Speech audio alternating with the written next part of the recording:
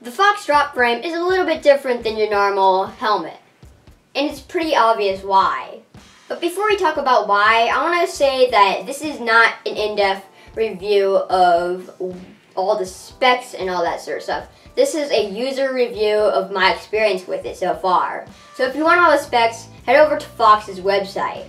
Now with that out of the way, let's talk about why this is such a unique helmet. I like to think of this helmet as sort of a hybrid between a full face and an open face helmet. And I think it's just the perfect mixture of both of them. It has ear protection and farther down on the back of the head protection to keep your head safe when you fall backwards and onto the side. We've seen this in other previous helmets, but I think Fox does it best. They leave an open ear spot so that you can hear and so that it's not 1,000 degrees inside.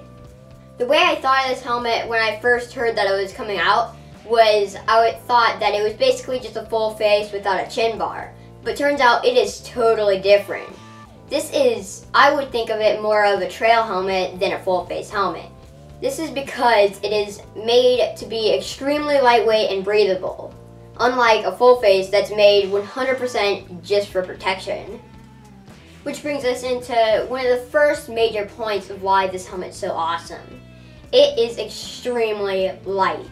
I can pick it up with my pinky. Well, I should probably be able to do that with any helmet, but it's super easy to do. In fact, it's so light that most of the time when I was wearing this helmet, I forgot that I was even wearing a helmet. And funny story, one time I was riding, the first time I was riding with this, halfway through the trail, I thought that I had forgotten my helmet until I went like this and was like, oh wait, this helmet's light. So if you're looking for an extremely light helmet, then this is a very good option. Let's talk about some of the other special things about this helmet. It is extremely breathable, with about 18 air holes, and most of them being pretty big. This allows for quite a lot of airflow, and it's perfect for summer rides. During most previous summer rides, I would take off my helmet to a sweaty mess. Not with this helmet. Surprisingly, it doesn't collect sweat at all, and my head wasn't sweating very much at all. And I don't know how it's working like that, but there's some magic behind it, and it's some pretty good magic. Now with that out of the way, let's talk about the safety features like the protection on the ears and the back of the head a little bit more. When you fall onto the back of your head, your helmet will naturally move and your head will roll backwards a little bit, which will cause part of your head to hit the ground and possibly get damaged, along with the side of your head. This sort of prevents that, sort of like a full face, with more protection on the back of the head, along with the protection on the ears, which will keep your head from rolling when you fall onto the side of your head. And talking about the protection on the helmet, it does not have MIPS, but it has some pretty hefty pads. This helmet has more thick and durable pads than your average trail helmet. The cheek pads, especially on this helmet, are pretty protective. They are the thickest pads on the helmet, and they will really help when you fall onto the side of your head. Comparing this to my previous trail helmet, the pads are much better and even more high quality. Also, this helmet comes with a spare extra pad set that is a little bit smaller so that you can perfect the sizing of the helmet to your head. But overall, the protection of the helmet has to be tested by an actual crash, which I luckily have not really had one with this helmet yet. Let's talk about another very important feature about this helmet. It's that it has a very big visor on it.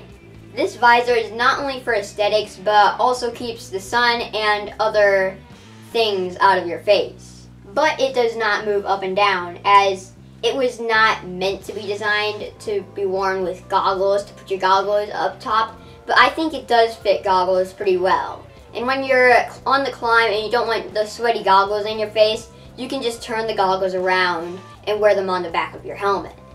But the visor is very sturdy and does not move around while you're riding at all. Unlike my previous helmet, which the visor would fly around and make the most annoying sound after landing a jump. Now with all the important stuff done, let's talk about the looks of the helmet and just how cool it looks. I wouldn't even call this a mountain bike helmet. I'd call it an aircraft helmet. It just looks so aerodynamic and just looks super stealthy. And the brand new Iridian colorway that Fox brought for this helmet looks amazing. It's a perfect spin-off of the matte black helmet, but with a little bit of pizzazz in it. They also have multiple other colorways as just a normal black, a really cool looking red, and a white, which I think they all look very good, but I really like this new Iridian colorway. Another important feature about this helmet is the buckle.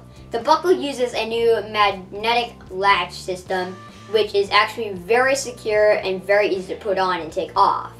But one thing that comes along with all of these fancy features is the price. At $170, it is a very expensive helmet for a non-full face. But it's still quite a lot cheaper than brain surgery. So if you do not want to go to the ER, this helmet is a perfect solution. After testing this helmet over the course of multiple rides, what score would I give this? Probably 100 out of 10. This helmet is the best open face helmet that I've ever tried, and it just feels amazing. The quality and the breathability and lightness, it's amazing. And hopefully it will end up saving my head from some pretty sticky situations. Anyway, I hope you liked the video, and hopefully this gave you some more information on the new Fox drop frame. And as always, don't forget to like and subscribe, and shred for life. Peace!